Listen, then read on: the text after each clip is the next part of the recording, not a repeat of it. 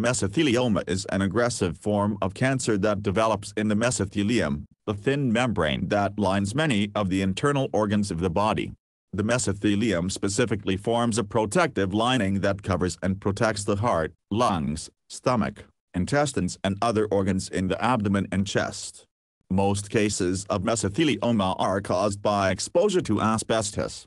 Once diagnosed, the prognosis for mesothelioma is generally poor, as the disease is often diagnosed at advanced stages and the tumor can be difficult to treat effectively.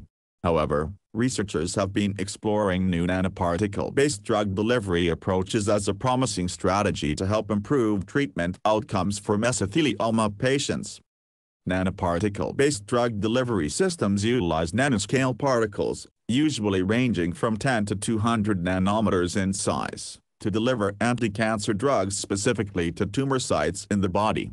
Some key advantages of nanoparticles for drug delivery include their ability to encapsulate both hydrophobic and hydrophilic drug molecules, protect drugs from degradation until they reach the target site, penetrate through biological barriers more effectively than traditional drugs or drug formulations, and preferentially accumulate in tumor tissues through the enhanced permeability and retention effect.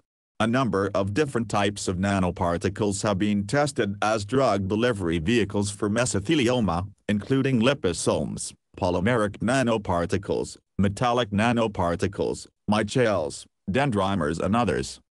Early-phase clinical studies have shown some promise for nanoparticle formulations of anti-cancer drugs in the treatment of mesothelioma.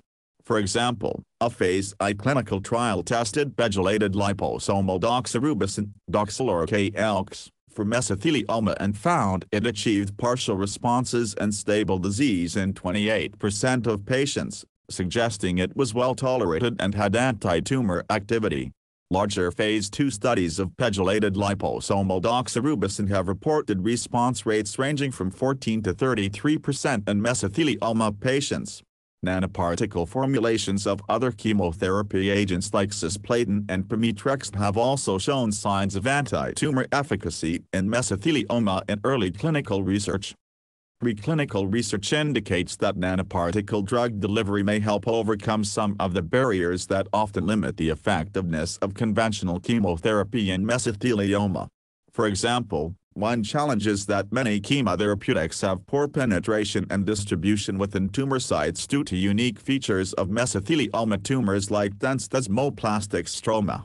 However, studies have found that nanoparticle formulations of drugs like cisplatin, doxorubicin and paclitaxel exhibit enhanced penetration and intratumoral accumulation compared to free drug administration in mesothelioma xenograft models.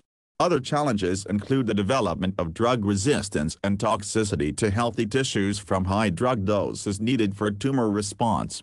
Nanoparticle delivery approaches are being explored as a way to selectively deliver higher concentrations of drug payload directly to tumors while avoiding toxicity issues.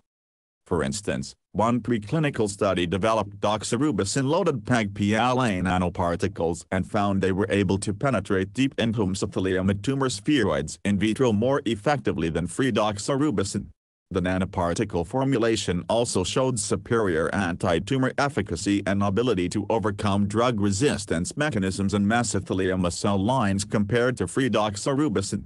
In animal studies, PEG-PLA nanoparticle formulations of cisplatin and doxorubicin achieved significantly higher intratumoral drug accumulation and more potent suppression of tumor growth compared to free drug in mesothelioma xenograft models.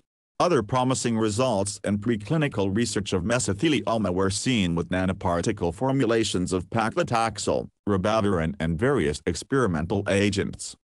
While more research is still needed, the initial clinical and preclinical studies reported to date suggest nanoparticle-based drug delivery may help improve outcomes for mesothelioma patients by overcoming some of the challenging barriers that often limit conventional chemotherapy effectiveness.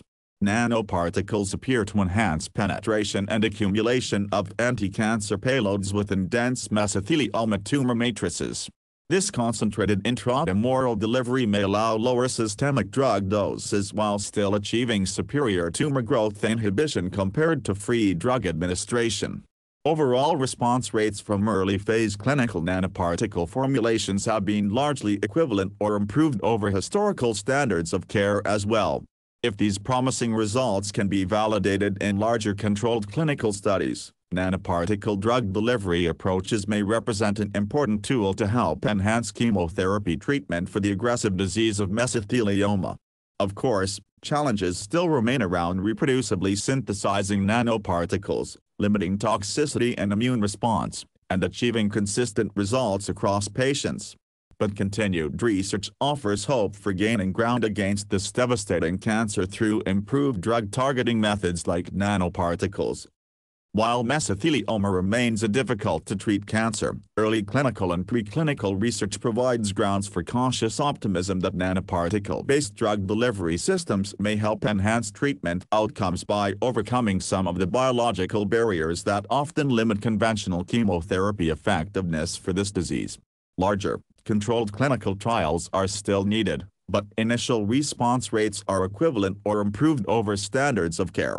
Nanoparticles show potential to selectively deliver higher intratumoral drug payloads while reducing systemic toxicity, achieving superior tumor suppression at lower systemic doses in preclinical models of mesothelioma. If these promising findings translate, nanoparticle formulations may provide a clinically valuable tool for enhancing chemotherapy against this aggressive cancer moving forward.